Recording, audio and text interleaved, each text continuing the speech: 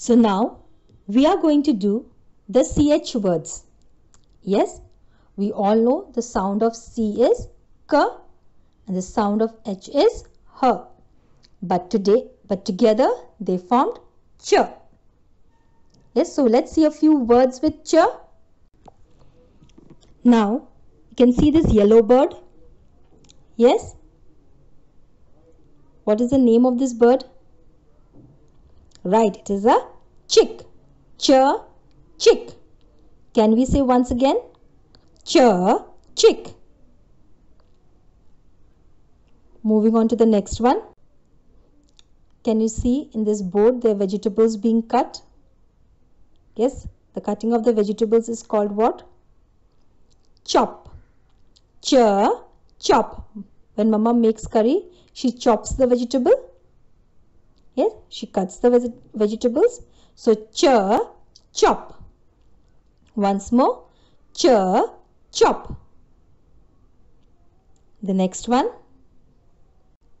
Can you see the chin of the child? Yes, so we have two ch's out here. One is child, the other one is chin. Right? Chin, ch, chin, ch, child. Right?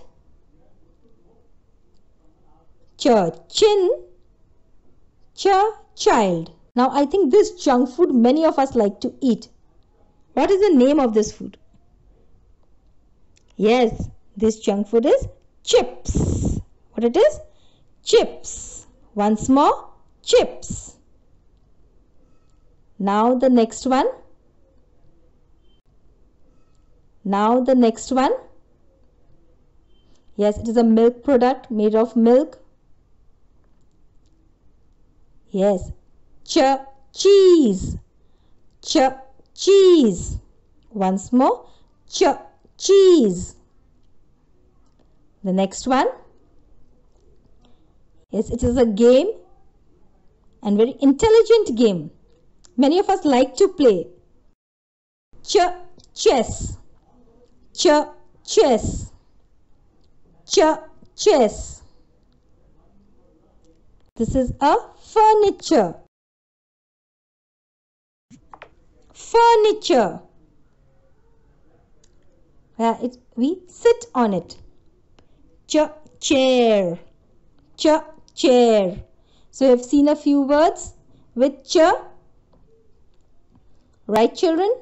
Chick, chop, chin, chips, cheese, chess, chair.